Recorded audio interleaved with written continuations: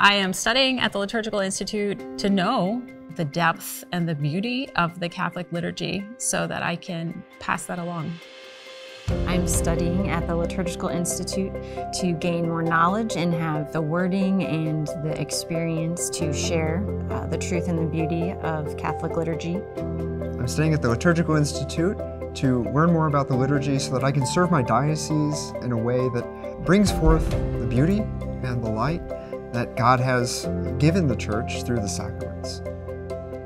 Unlike many other programs, we don't just let you take a final exam, get an A, and go home. We have an expectation that people sing the Liturgy of the Hours, morning prayer and evening prayer every day. So it's always been a combination of the lived experience of prayer and then knowledge that would help us to pray better.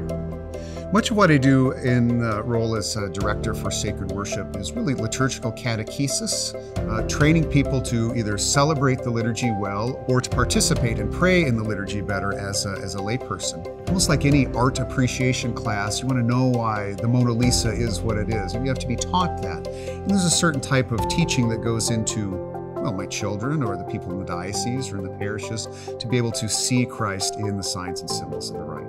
The Liturgical Institute was founded in the year 2000. 20 years ago, we were still kind of figuring out how this institute was going to be built. Well, we asked Cardinal George, the founder, and he said he wanted a place where people could learn to worship God the way God wanted to be worshiped, which is kind of an amazing claim. And so from the beginning, we were never about the politicization of liturgy or choosing personal preference. It was always about what's the mind of the Church, what's the heart of the Church.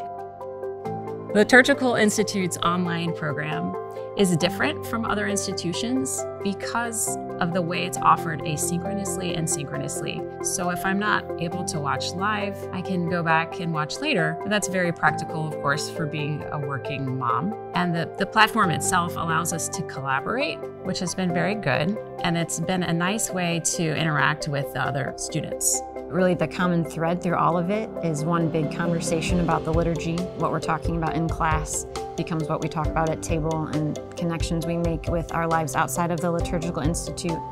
It's kind of like one big problem solving where liturgy is the solution for all of the things that we talk about. The fraternal atmosphere in the summer program is a lively one, I think, for sure. It's been my experience this summer that having come to this program with about 10 other people, all of us who didn't know each other before but have quickly become good friends.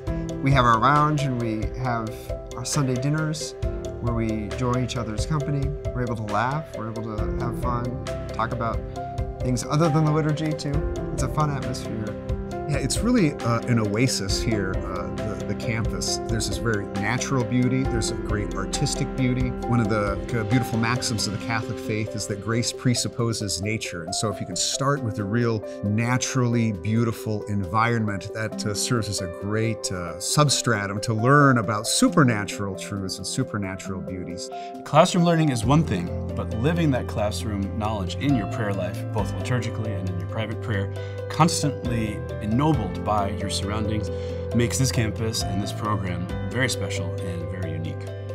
I know that with our amazing faculty and our hundreds of graduates all over the world, that we have the resources to continue this process at such a high level.